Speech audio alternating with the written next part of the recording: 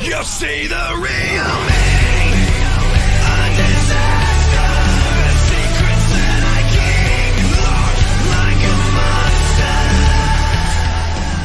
monster. Hey everyone, and welcome to Darkson Gaming. My name is Chris, and in today's video we're going to be talking about the new Galactic Crisis campaign that is just getting ready to start out.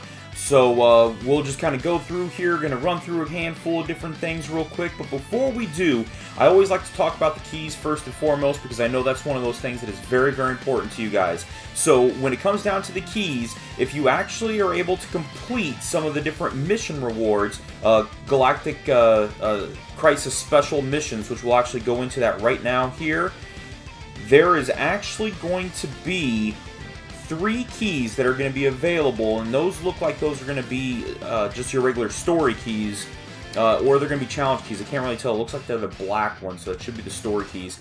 But what you're going to have to do is clear any Dokkan event once. Now, unfortunately, those are the only 3 keys that we're going to be able to get during this celebration, so stay tuned.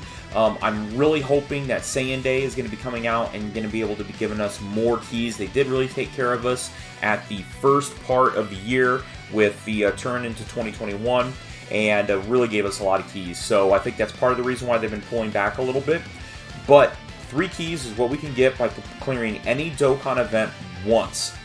Now, as far as the rest of the celebration goes, a lot of the different events and daily missions and things are going to be very similar to everything else. However, if you notice, this is going to be limited time missions. This is not a part 1. Or anything like that. So it doesn't look like there's going to be a part 2 to this celebration, because that should lead us right directly into Saiyan Day. And I'll kind of go back here and break everything down from this point within the Galactic Crisis campaign. So we already kind of went over those. The login bonuses are just simply making sure you're logging in every day. You're going to be getting different rewards. Now we do have the double XP that's going to be available whenever you complete quest mode. So if those of you that are on the lower end of the levels, definitely the best time to be going through and doing some quest modes to be able to move up and get your experience points and increase in a lot of levels. There is a Dragonstone sale. Doesn't look like anything too special there.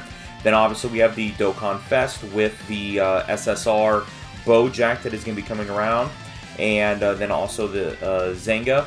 So we do not know what the banner entails at this time. So tomorrow I will be releasing my video, or actually, I shouldn't say it like that. I'm recording this on Sunday night.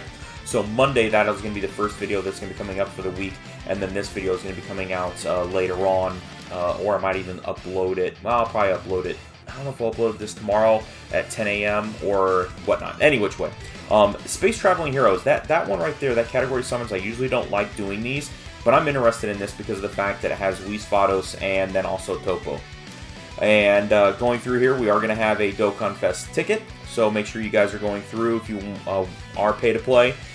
Probably take a look at that, see whether or not that is going to be interesting enough to purchase in the Pilaf Trove.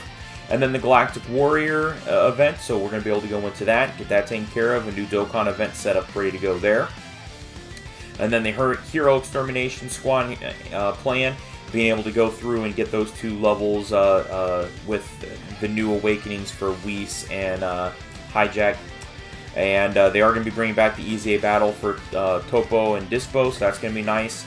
Then we are going to be having, now it's going to be really cool, the Super Guy in the Galaxy, Super Android 13, and Pride Troopers. Those are all very, very important events. So please make sure you guys are going through and doing those events and collecting everything off of those. And then there it is. We got the Extreme Z Awakening coming out for Gogeta. We'll talk a little bit more specifically about Gogeta in another video, and really kind of break everything down as far as what he's going to be able to bring to the table. He's going to be weak to movie bosses, so that's why we're going to have a category summon available for that. And then also we're going to be getting the EZAs for the Blue Goku and the Kaioken Goku. So that's going to be pretty cool. Again, we'll break those down in a later video. Now, one thing I thought was going to be pretty interesting is that we're getting these story events here. They don't seem like they're really great events. The Lord Slug one, obviously, is probably the one most people would gravitate towards because of the fact that you can use him in order to get the EZAs of the LRs that are LR Goku and then the LR Frieza that just got EZAs. But the rest of these are really good, and I want to make a video breaking down why I think that everybody should really be doing the 10 Billion Power Warriors event and then the Strongest Rivals event. I think those are two very important story events that we're going to want to get into, and you're going to have a week to be able to do that from March 8th going through, oh, it's going to be longer than that, okay, so until March 22nd, so that's going to be really good. That's kind of interesting. That's going to be carrying on through with, oh, yeah, getting low on battery there, going in through Saiyan Day. That's interesting. I wonder if Saiyan Day is going to be movie boss or movie themed, because that right there is 4 movies right there. Huh, something to think about. Alright, and then we also have the 36th World Tournament, which we're going to get Snow Goku, more opportunities at getting the LR Demon King Piccolo, and then obviously some of the other fun things come around with that. The Bizarre Rabbit, always a fun thing to do, and then the Adventures of Gratitude. So that is everything that's going on with this campaign. So nothing too exciting. We already got the Gohan, so nothing that's going to probably come out with that. But this is going to be taking us right into Saiyan Day, so we're going to just be hanging out, waiting for that. I believe that it's going to be March 18th is when that hits, and that'll be a pretty nice time frame for us to be able to go through and see some different things going on. And the March 18th for Saiyan Day, that is going to be, for most of us, a Thursday, and that's everything from that. So otherwise, that's today's video, guys. Just wanted to kind of go through, break down this event, break down this campaign, talk about a couple different things. There's obviously going to be much more videos that are going to be coming out here this week, and really kind of break everything from that point. So if you guys haven't done so already, please make sure you're going and hitting that red subscribe button, and don't forget that notification bell so that way you're notified every single time I'm uploading new videos. Also, make sure you guys are hitting that thumbs up if you guys like today's video, and leave a comment down below if there is something that you guys want to discuss about, or if you have any questions, or even just want to talk in general about this new Dokkan Fest unit, Bojack. But otherwise, that's it. That's today's video, guys. Thank you very much for watching, and we will talk to you guys later.